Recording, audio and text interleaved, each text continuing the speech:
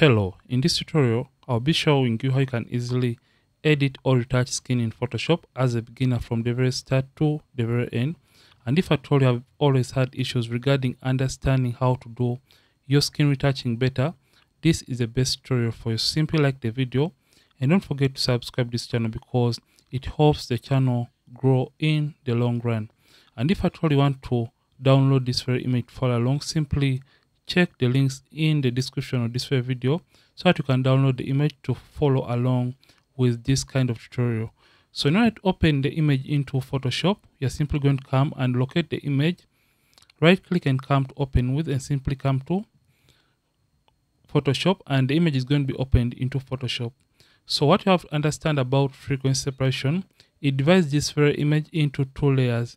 So it is basically going to be the same image, but the image is going to be divided into two layers. So just come to the background layer, and the very first thing you have to do is creating those two layers. So you can press Ctrl J twice, or you can use Command J twice to create those two layers. So Command J, or you can use Ctrl J twice to create those two layers. Then you're going to double click on the layer, rename that to color, and you're going to name this to texture. So these two layers are basically the colors and the textures. And after dividing the image into the colors and textures, so select the color layer and hide the texture layer. So the color layer is also containing some textures or details. So what we have to do is simply blurring away the textures from the color layer so it can only remain with the colors.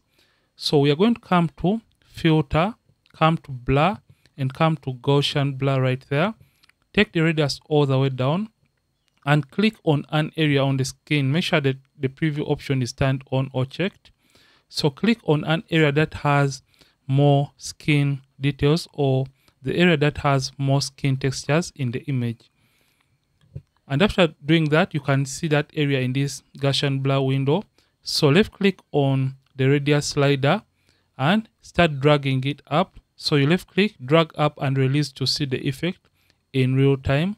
So left click and drag up, just like that. You have to stop at the point whereby the textures are just starting to disappear from the image. You can see that the textures have just started to disappear at this point. So what you have to understand in this case is the closer the image, the higher radius you have to use for your Gaussian blur, and the far away the image is, the lesser Gaussian blur radius you have to use, because when an image or when a photo is at a distance, it means you can't see more details than a close-up, meaning the far away the image is, the lower the radius you have to use, because you are involving less textures, and the closer the image is, the higher radius you have to use for your Gaussian blur. But you have to drag the way we have done this, because you don't have to cram. So we have to move the radius and stop at the point whereby the textures have just started to disappear from the image. So for this case, we are using a radius of 7. That is when the textures have just started to disappear from this very image. You're just going to click OK, select the texture layer and now activate it. And after activating the texture layer, we are simply going to come where you see image and come to apply image. So when you come to apply image, it is going to open up the apply image dialog box right here. So make sure where you see layer, you select the color layer. Make sure the channel is set to RGB. Make sure the blending is subtract, because we are editing an 8-bit image. You have 8 right here. Opacity is 100%. The scale is 2. Offset 128. So you can simply manually type in these values. Preserve transparency is not checked and the mask is not checked. Make sure the invert option is also not checked. So if at all you're editing a 16-bit image, these are the settings you have to use. Select the color layer, channel RGB. The blending this time around has to change to add. The scale is 2 and offset 0, and simply turn on the invert option. And you'll see the textures on this gray layer. So our image is 8-bit, as you can see right here. So I'm just going to change this to 8-bit settings as I have explained before. Click OK. Change the blend mode from normal and change it all the way down to linear light. So after you have done this, meaning we have successfully separated the image into the colors and the textures. So we're going to select both layers by pressing Ctrl, or you can use Command and selecting both layers and drag them into a group. So left click and hold down and drag them into the folder, put them in a group. So you can rename the group by double clicking on the name to frequency separation. So after doing this, when you come and return off the original image, you can see there is no difference between the original image and what we have created, meaning we have successfully divided the image into the colors and the textures. So we're going to come to the color layer in this case and select it, because we want first of all work on the colors in the image and later on work on the textures. So select the color layer and turn off the texture layer, and as soon as you do that, you can see that the image tends to look a little bit blurry because we are dealing with colors. So just come under the brushes, right click and get the mixer brush tool. And if at all you can't locate the mixer brush tool under the brushes, you can locate it below here. So select the mixer brush tool, just come to the settings, make sure the hardness is set to 0, soft round brush is selected, make sure clean brush is selected, and make sure the second option, that is clean the brush after each stroke, is selected, because we want Photoshop to automatically clean the brush as we are trying to blend different areas of the skin. We are going to be using a weight of 9%, load of 75%, mix at 90, flat 100%. Make sure sample all layers is not turned on. So after doing that, we are simply going to start applying the mixer brush tool and brushing and blending the skin tones to create evenness within the skin. So you can increase or reduce on the size of the mixer brush tool by using the box bracket keys on the keyboard or the square bracket keys on the keyboard. The left one is going to reduce on the size and the right square bracket is going to increase on the size of the brush. And as you're brushing on the skin, always make sure that you don't zoom all the way in like this, because when you do this, you can't see the uneven skin tone transitions. So make sure you are retouching at a distance. So what we are going to do, we're just going to start blending the transitions on the skin. So how to blend? You left click and hold down and you blend or brush colors that are looking alike in a given area to create a harmonious transition between those colors. So we're going to do the same for this area. So you left click and hold down and blend a given area just like that. So after blending a given area, you release the left click button and you reduce on the size to work on a smaller area. Remember, we are using the bracket keys on the keyboard. So left click and paint. And by the way, if at all the brush is displaying a plus icon, deactivate or press the caps lock key on the keyboard. So you're just going to be doing this for the rest of the image. And where these colors are transitioning from one color to another, you can use a small brush and blend that area to create a nice transition between those colors. So that is what we're going to be doing. So don't mind if at all the image is looking a little bit plastic, because right now we are dealing with colors in the image. But when we come and we turn on the textures, you can see the textures in the image are still left intact. So just come and turn this off and select the color layer. And by the way, as you're brushing, make sure sample all layers is not turned on, because we don't want the brush to sample colors from other layers. We only want to work with the colors. So make sure sample all layers is not turned on. So we're going to brush, and by the way, follow the skin flow or how the skin is flowing on the image. So you can see a cheekbone is moving in this direction. So I'll brush following that direction, just like that. So take your time while doing all this, because you don't want to change or distort the original shape of your model's face or your subjective's face in this case. So we are going to be painting just like that, and you can see I keep on reducing or increasing on the size of the brush tool depending on how big or how small the area is. So I'm just going to reduce on the size just like that and paint just like that. Reduce on the size, and when it comes to the nose, you see I'm following the up and down direction of the nose to keep and maintain the original shape of the model's nose. So you can see what we are doing. So just come and paint just like that, And as you're seeing, we are trying to blend the colors on the skin so that we can create a smooth kind of transition. And that kind of smooth transition is what is going to contribute more to a smooth kind of skin, while we are still retaining the original skin textures or details on the skin. So come to the neck area. Remember, skin retouching should be done on each and every area that has or contains skin. So I'll come to the neck area and also try to blend all this, and come to the hand. You can see hand is moving in this direction. And by the as I'm doing all this, I'm not zooming all the way in. I'm retouching at a distance because this helps me to identify the uneven skin tone transitions, and even it helps me retouch or edit the photo faster or quickly. So you can see I'll just come and blend each and every area in those particular places. So you can even use a small brush and slightly brush on the lips just like that to kind of smoothen the lips. So you can see what we have. So just come and turn on the texture layer and just see the before. I'll just click on and off on the group to see the before and after, before, after, before, after. You can see what we have been able to achieve. So right now that we have worked on the skin using the Mr. Brush tool, there are those areas that we may have accidentally missed out as we are trying to use the Mr. Brush tool.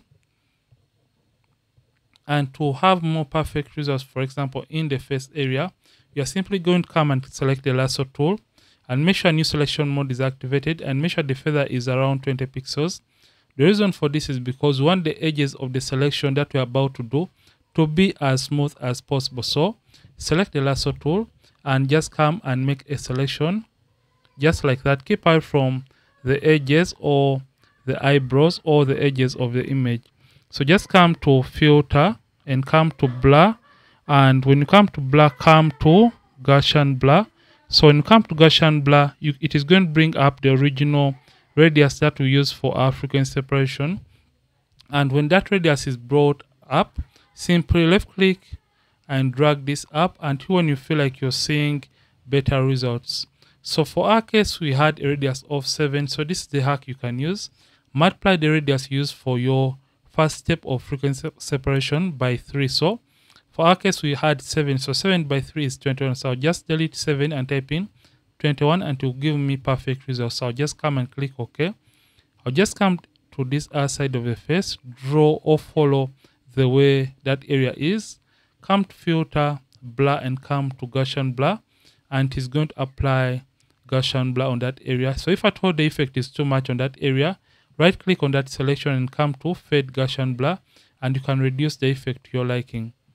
So I'll just leave mine to 100% for purposes of education. So I'm just going to come this other side and also apply my Gaussian blur filter and come to blur and come to Gaussian blur just like that.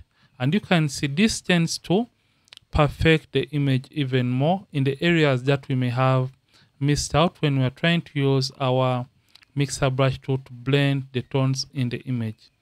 So when it comes to the nose, you can only apply it on these dark areas of the nose, and you have to follow the shape. Don't apply it on the overall nose because it is going to make the nose look a little bit flat. So I'll just apply it on those areas, filter, blur, and come to Gaussian blur, and I'll hit OK.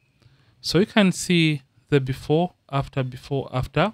So after retouching the skin, we now have to remove the pimples or blemishes on the skin. So we have to select the layer that is containing the details or the texture. So just come and select the texture layer, and we just have to zoom in to the image by using Ctrl+ on the keyboard because we want to see the textures even better or the pimples.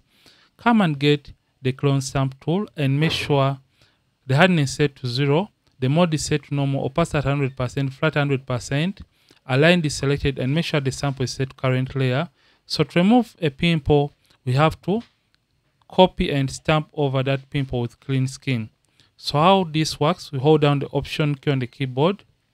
So we locate the pimple that we want to remove, hold down the Option key on the keyboard, hold down the alternate key if at all you're using Windows, option and left click on a clean area near the pimple or the blemish, and simply release the option key on the keyboard and left click over the pimple or the blemish to replace that pimple with clean skin.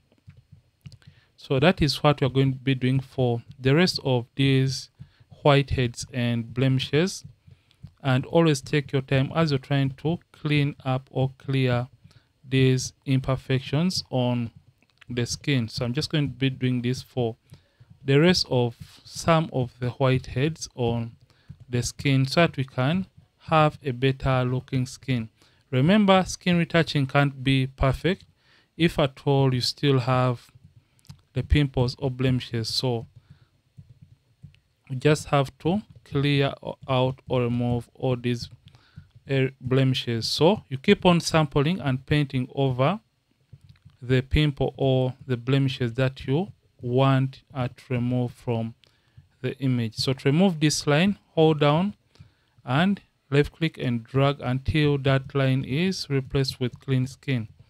So this is what we understand by skin retouching, and if at all you are benefiting to this point, simply like the video and don't forget to subscribe if at all you are still watching and enjoying this kind of educational kind of tutorial. Command minus to zoom out.